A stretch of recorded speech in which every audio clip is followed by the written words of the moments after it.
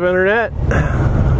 I recently found out that there was a place in Kokomo, not too far from home, that had some interesting history to it. So I thought I would head up north and check it out. It's called the Seiberling Mansion, and basically the guy who built the place was an industrial mogul, and during the late 1800s, one of the largest natural gas belts was discovered in Ohio, which actually bled over into Indiana. And so yeah, because of the cheap energy, Kokomo became kind of an industrial booming town, if you will. And ultimately what happened was that they didn't cap the wells properly, I guess, and so basically all this natural gas that was supposedly estimated to last some 300 years was all spent in the course of 15 years because it just bled off, and they had these big torch displays, and yeah, so like 90% of what natural gas was in these wells was wasted. And apparently because of that also, the crude oil that was in the ground as well had apparently that affected the pressure that they weren't able to pump out the oil. So, yeah, we just wasted a shit ton of stuff, I guess. But basically, this guy, you know, became wealthy, and I thought one of the things that was interesting about this mansion was that one of the owners, this guy that built the place, I guess, only lived there for about 3 years, but had some pretty significant ties, and ties to Abraham Lincoln's son, Robert, I believe. And one of the daughters, I'm pretty sure, was actually married to Thomas Edison, and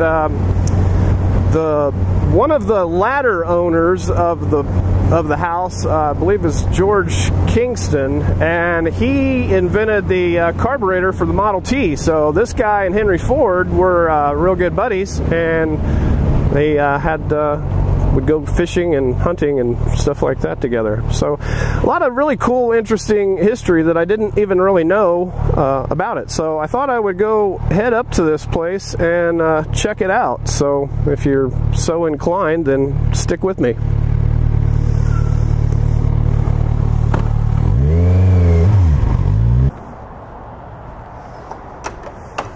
Hi, can I help you? Hey, how you doing? Hi. I just ride around and take videos of stuff, and I thought that this looked like a pretty cool place. I wondered if you'd mind if I took a tour. And Well, you can. They do charge you for the entrance fee. Sure. It's $10. No problem. And I don't think there's any limitation on the video, as far as I know. Individually, yeah. No, Okay. no. So, Great. do you mind, Terry? No, it's fine. Now, you want the history part or just a house? Sure, yeah. This house was built in 1891. It took 18 months to build it. Uh-huh. And started the same year that the Biltmore was started. Oh, okay, yeah, I've been there. Yeah. That's really nice. Yeah. Took them 6 years, took us 18 months. Well, you know, of course, it's a lot bigger. Right. This is 11,000 square feet. They put a pole barn on the outside of it so they could work all winter long when they build it. And kind of give you a perspective of the timing of it. Custer's last stand, Yep. 1876. 10 years later, 1986, they discovered natural gas here. Oh, okay. Kokomo, and that's what started all this wealth. I gotcha. Allowed this house. So they had the largest natural gas strike in the whole nation at the time, and it's supposed to last 300 years, but only lasted 15 years because they didn't cap any of the wells. Okay. And so Mr. Seiberling built this house for his family. He had 8 children, and of course his wife. So they came over here, and had 4 boys and 4 girls, and 2 of the girls got married here. Okay. And his oldest girl was named Emma. She got married here in 1893. Wow. And her wedding dress, a copy of it's up in the 2nd floor, Okay. back in the corner. Her first cousin, Mina, was her bridesmaid, and her mother's maiden name, Mrs. Seiberling's maiden name, was Miller, and her brother invented the combine that farmers used. Oh, wow. And his daughter Mina was, of course, Emma's first cousin, and she was here for the wedding. Now Mina, 7 years before, in 1886, had married the most famous man in the world at the time, the guy who invented the light bulb. Oh, wow. Thomas Edison. Huh. So Mrs. Thomas Edison was here in the house. Yeah. The Seiberlings had their dances, and when you get to the third floor, you notice that there's a stage where the band was, and there's a door goes out in the lobby. And during the breaks of the dance, the men would go out there and have their smoking break. Mm-hmm. And then there's a room over here that's got a curtain, and the women, and this on the third floor we're talking, women would go in there and undo the corsets because it's pretty uncomfortable. Right, right. So they used it for that, but they only lived here 3 years because Mr. Seiberling knew that, you know, the gas was going to run out, so he left. And we had several other owners until 1914. In 1914, we had another businessman, George Kingston, bought the house, and he put in electricity the year he bought it. And he was an inventor. He invented a carburetor for Model T Ford. Oh, yeah, I read that out there on the plaque. Yes. Yeah. So him and Henry Ford were good buddies, and yeah. Ford's been in the house here. Yeah, so I'll just kind of walk around and... Yeah, this is a music room in here. Now that light, you know, when Mr. Kingston put electricity in, you notice you got 3 globes up and 3 globes down. The ones up were the gas lights, and the ones down were electric lights. Oh, okay. And then this is a drawing of the gas that we were talking about. They had 10 wells, 46 million cubic feet a day, and the flames shot up, you know, 100 feet or so, and it had so much light that the farmers could farm at night. Oh, wow. But the 300 years gas went up in flames in 15 years. It was all gone. Oh. Yeah.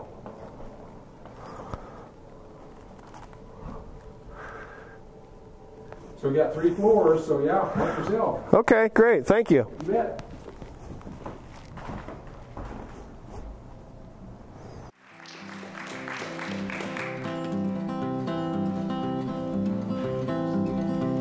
Ain't nothing natural about natural gas. It's a mutant Charlie Manson necromancer. It's about as clean as a horse's ass. It's about as sustainable as cancer. It's lipstick on a pig. It's a bald news anchor's wig. It's a salesman's cheap cologne. It's a starlet's silicone. Ain't nothing natural about natural gas.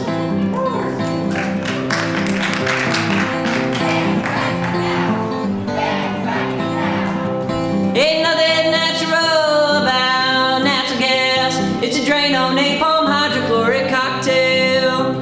It's about as safe as driving drunk and fast while texting on a bridge without a guardrail. It's a train with no conductor. It's a hungry Mr. Lecter. It's a coyote in the hen house. They pay for the government's penthouse. A little thank you for endorsing natural gas. Woo-hoo!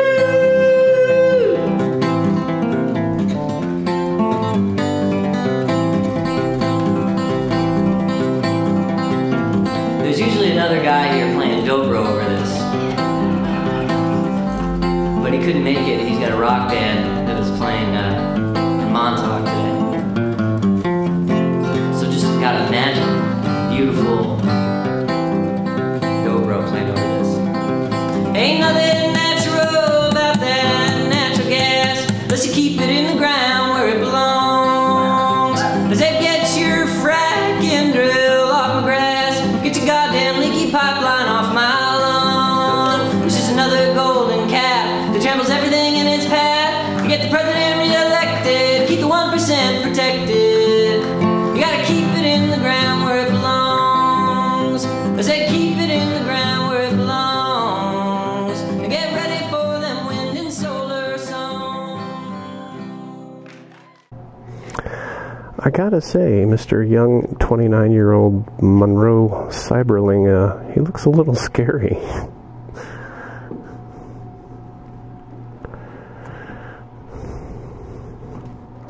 Probably just the photography of the day.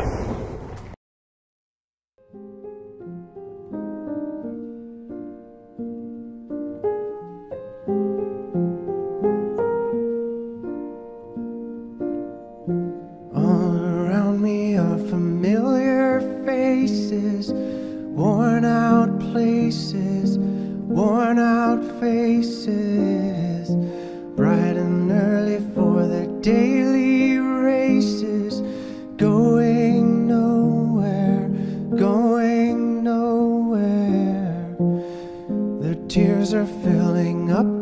their glasses.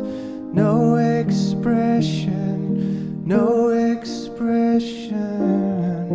Hide my head, I wanna drown my sorrow. No tomorrow, no tomorrow. And I find it kind of funny, I find it kind of sad. The dreams in which I'm dying are the best I've ever had. I find it hard to tell you, I find it hard to take. When people run in circles, it's a very, very mad world. Mad world. Children waiting for the day they feel good. Happy birthday, happy birthday. And to feel the way that every child should sit and listen, sit and listen. Went to school and I was very nervous. No one knew me, no one knew me. Hello teacher, tell me what's my lesson.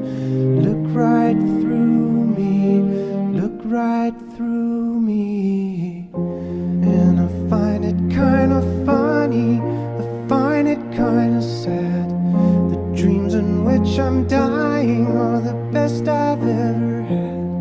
I find it hard to tell you, I find it hard to take. When people run in circles, it's a very, very mad world.